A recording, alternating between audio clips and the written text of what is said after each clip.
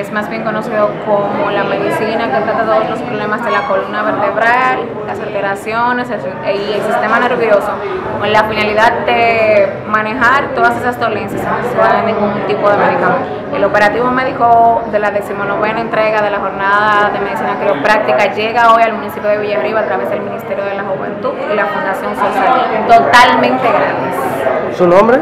Las expectativas son muy buenas porque el pueblo de Villarriba ha acogido muy bien lo que es este operativo que por primera vez llega a este pueblo de Villarriba gracias al Ministerio de la Juventud. Nosotros como centro tecnológico estamos dando apoyo a lo que es esta jornada quiropráctica.